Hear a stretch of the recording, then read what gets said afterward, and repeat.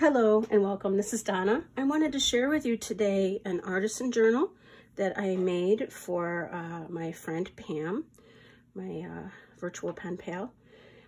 This is based on her favorite colors, which are orange and pink. And we'll get right into it. So I really have an issue with too many signatures, but at least it does close properly. So here is the front, and there's a little peek at the back. We'll get into that more. I wanted to use velvets, and I have a collection of, let me see if I can pull a piece over here. There are quite a few rust-dyed fabrics. And this is on muslin, and that's going to be throughout the journal. There's a lot of Tim Holtz in here as well, and as I continued to do this, it kind of developed into a journal that is, I think, about relationships and people. So first, let's talk about the front. So I used some old photo frames from some photo albums that I had. And this is from a scarf. And I just loved the colors and the detail. And throughout the book, you'll see a lot of stitching, not only hand stitching, there's some French knots, but stitching on the machine over the rust-dyed fabrics. And there's Tim Holtz, and I stitched this and cut a hole in it and made a little window. Okay, so that opens like that, and I'll hold this. It's, like I said, a little high. I also did a lot of random paint and collage work throughout. You'll find a lot of piano player paper along with sewing tissues, and I used gesso through my stencils, and then stamping, of course, and then alcohol inks, and avocado dyed pieces too. I have avocado dyed with laces, fabrics, and papers throughout here. So this, you know what, I'm going to do it this way. So this comes out like this. This is, I ran this through the embosser. So that's a pocket itself. And then it has a tag, hour by hour. And then all this hand stitching I cut up and made little windows. I'm gonna actually put this to the side as we go. I found some fabrics that, you know, coordinated with the color scheme of pink, orange, and rust. And I was inspired by so many people that do, well, that make the journals. There's just so much information out there, and I really do feel that we inspire each other constantly. So you'll see maybe stuff that's reminiscent of Sakita's work, or a Shabby Soul, a Shabby Dabby Doodah, a Creative Cafe Girl, of course, Nancy from Wishes and Weeds, and Catherine from Sunnyside Journals. And some handmade tags. These tags were made by doing a large sheet of collage and then cutting them down. A line is a dot that went for a walk. Paw clean. This opens up this way. It's just wrapped around this Tim Holtz charm. Playing cards. This is Tim Holtz too. Oh, and here, I'm going to do it this way. And that comes out there. This flips up. And there's a collage there. And the Tim Holtz fabric washi tapes. And Tim Holtz paper dolls along with photo booth, and then found relatives will be in here too. Pam is a librarian, And there are a lot of catalog cards in here. There will be, besides obviously book pages, there will be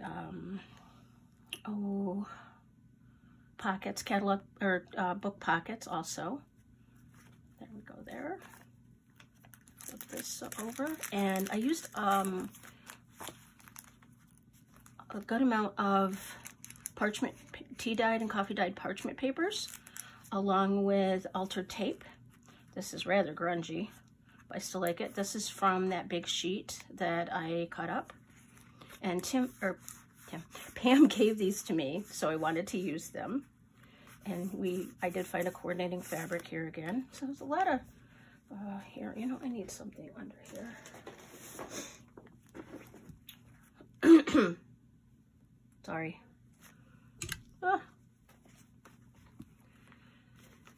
Here I have a rusty paper clip and a letter that was to Private Harold Fairweather. And there is a letter in here from his wife talking about the weather and what the children are doing, and this is World War II.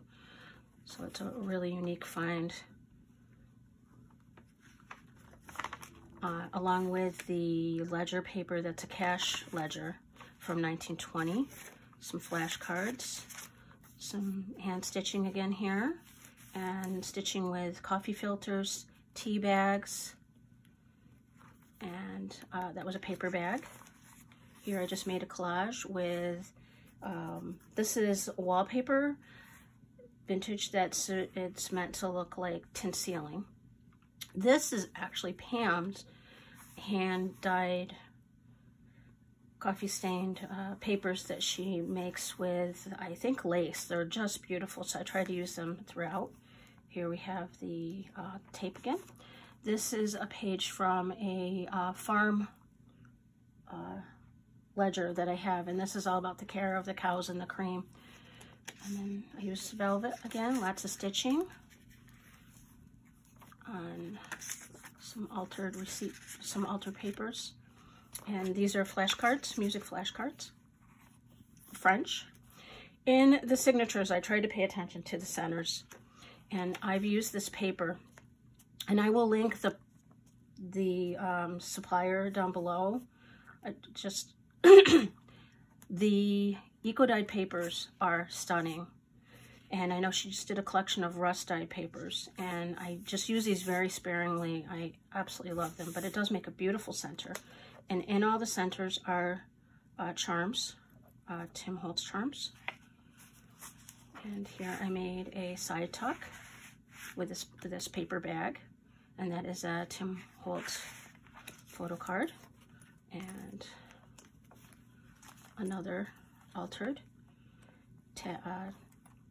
charm. And I did a whole bunch of these. This is from one of my Japanese maples in my garden. And this is the other side of the farm, the Fairmont Creamery Company. And here we've calculated the amount of cream. It's really neat, why and how to keep records. So that's on that side too. There is a library pocket from a public school library. And there is a little tiny card. And the collage behind it has a combination of handmade papers, Pam's tea-dyed papers, and this is a photo booth. Everyone recognizes those with the paper doll girls. Over here, I used a frame to frame this Tim Holtz photo booth.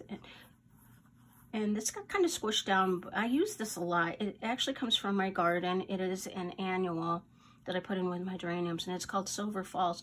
And it dries just like that. So I have a big pile of it hanging in the studio, and I just use it when I want to. And it feels like lamb's ear.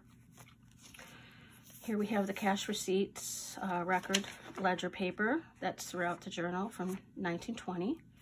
And here's a sample of the rust-dyed fabrics that I used, and I made a little flower there, hand stitching, and then went over it with a my cat is bothering me, so I'm sorry if I'm sniffing.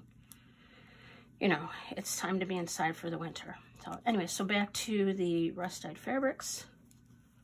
There's some beautiful fabrics. And then a vellum Tim Holtz.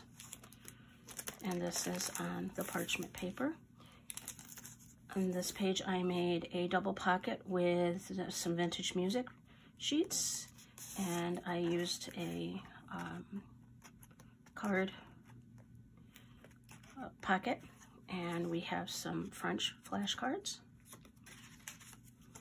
And keeping in the theme of that, I also have this souvenir, very delicate French postcard. I will link the suppliers I've used off Etsy down below. Oh, and you can see the piano player paper and inks that I've used throughout. Lace stitching and a very bright collage. I had a lot of fun with this. So we have charcoal in here and gesso and inks, and it was just grand. A cash receipt again. Cash receipt, and this is an altered glassine bag. You can see the glassine bag here, and this is a stamp I have, and I did some dried flowers that I have, some wonderful seam binding, and you know, just a lot of collage on top of it. And everyone will recognize all the Tim Holtz stuff. A wonderful book that I used for this journal, the cover, and you know, both the back and front cover and some of the pages. And did a little collage on the back. We're just going to put them aside. When you flip this over, I have a photo slide here that's authentic. It is French from the museum. Very neat piece. I have a collection of those. And I really love the tape. And there's so many people that do the tape. I thank you for sharing your creativity and all your little tricks with all of us, because I really appreciate it. So here we have an altered pocket with a feather that I've got from my yard, and this gentleman.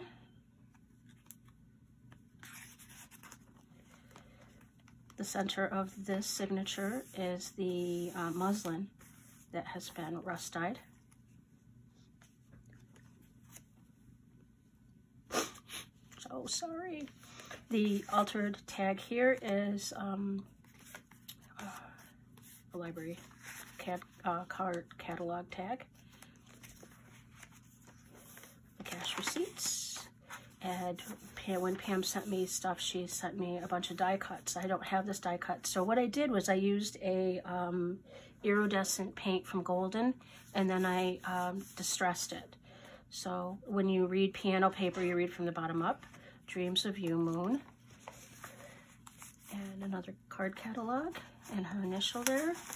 And here's the little boy with his dog, and he's all grown up now with a dog. Some avocado dyed lace, the other part of that collage.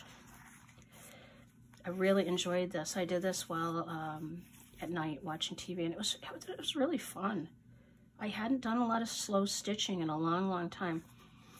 And besides the player piano paper, I have a Hudson River Trust Company canceled check there, and the spine from a book on this collage. And I didn't realize I had picked so much piano paper that related to the moon. So Moonlight Memories. It's kind of fun how that evolves. And this is on top of a braille paper that Pam had shared with me. And we have another glassine bag here with a flash card. Keep. And I just used some of my fabric that I stitched on. And cherish. And all throughout is the different velvets that I've used.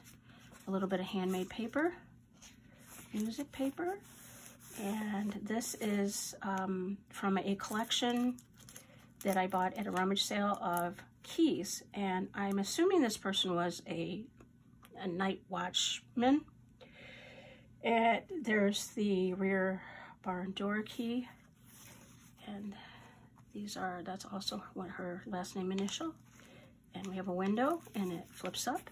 And this is a copy of a Tim Holtz card that I printed onto muslin. Really kind of fun with cheesecloth here. And when you flip it over, there's Earl's West Market and Corning. So there's another key. So the whole box is full of keys and tags. It's really fun to play with. Card catalog in the woods. I love that. And here we've combined the avocado dies, parts of card catalogs. Oh my goodness. I need another cup of coffee. And the Tim Holtz paper dolls. Some fun paper. And another eco-dyed paper. I love how eco-dyed paper turns out. It feels like velvet to me. It's lovely. And here we have a flash card. And I'll just take that part off. And we'll put that right there. And the cash receipts again with a little small collage on parts that are, don't have the beautiful writing on it. And what was attached here was a flash card. And also, I love all the little elements that Tim Holtz has to attach things. That's just one of them. And this is a very old receipt from 1922 from Albany. So put that there. Music sheets, handmade paper. And this tag has a lovely couple on it with a velvet and a little bit of grunge. And I made these flowers out of round tea bags. And here we have a really neat card. And this one is dried flowers that I sewed around with it's a heavier plastic, like packaging plastic. And there's a small tag that goes with that. And here's an envelope from 1926. The handwriting is always fascinating to me. And then here's another one of those pressed flowers, sewn. Put that aside. And the Braille paper. And there's more of the Braille paper. I'll still keep something memories, so that's neat. And this is a stencil that I created with a white gesso and a stencil on top of a layer of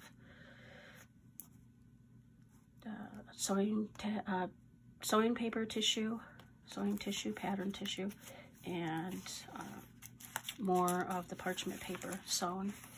There's another side with stamping and writing and paints that I've actually put on some stamps to give it an embossed look.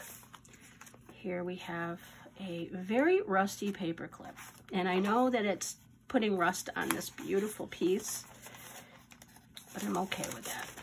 And this is a lovely receipt.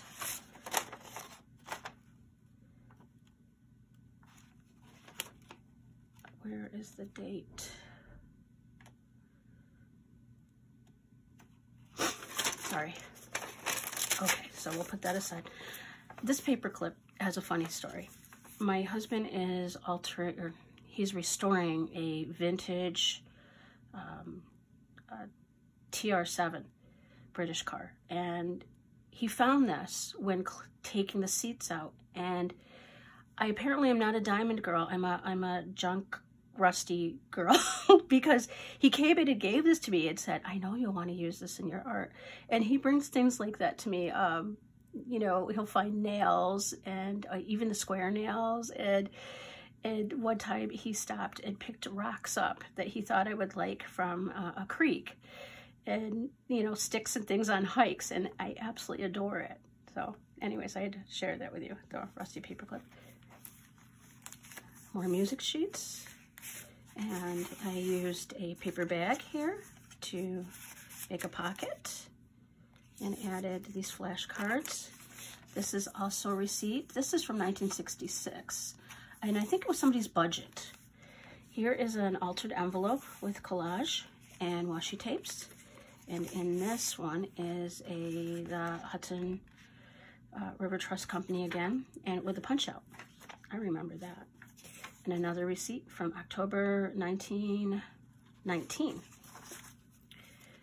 And here we have the signature of this, and I wanted to add some of this. This is a pin that I think is retired now, Tim Holtz. And this envelope I altered by using the stamp that I have and sewing around with tissue paper and coffee filters and foreign language sheets. And in this tag, that is from a music sheet. I loved the scroll work on that, the beautiful. Altered that right there. There's more of that receipt. The paper bag, another tag with the Tim Holtz ephemeris or charms. Beautiful music sheets. I have a large collection of them, and it's so fun to use them in everything. Tags, pages, everything. There's that cash receipt. Cash receipt. Another collage. And another pocket with the flashcard, the piano paper, tissue. Just one little flashcard. And then here's the... yes, okay, so Tim Holtz again. And a collage, a lot of grunge. And it's got a little peekaboo there, Wanderlust, with a little boy peeking out there. And we'll fold him up, and that is the back of the music sheet. And he flips out, and there is some actual blank space. I know Pam doesn't write in her journals a lot, so she really enjoys it when they're full of art and collage. So that's what I was going for. And this has been coffee stained in a pan in the oven. And what you do is, it's a grill pan, and it creates these dots. It's really fun. And I learned that from a woman in Fulton, New York. And just some extra collage find and some hand stitching. A flashcard again. You can tuck that right back in. This flips over, and because it's transparent, you can see the back of that, which is really kind of cool. So I used a stamp, and I found some fabric that coordinated. And there's the anthology music sheets again. And a receipt, Rochester receipt. And this was the fabric I had, and some sari silk, embroidered sari silk, which makes a pocket. And then this is some papers that I had ordered, beautifully upraised. I really like that. Then the center of this signature with the rust-dyed fabrics, and a flashcard, and a stamped little paper bag, and a catalog pocket, or library pocket, and an altered tag. And I used a tea bag over the top of the images. I really like this.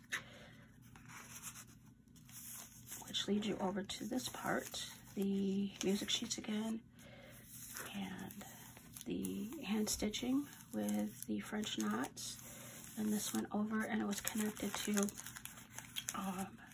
a really thin paper. It's almost like a paper bag, and the ladies are all looking through. And then this part is the parchment paper again with a tag, breathe. And somebody had written notes on this French paper with the birds. I love the velvets. I really love the velvets. So I tucked this flashcard over the cash receipt page. It's really fun, and you flip it. That's a fun one.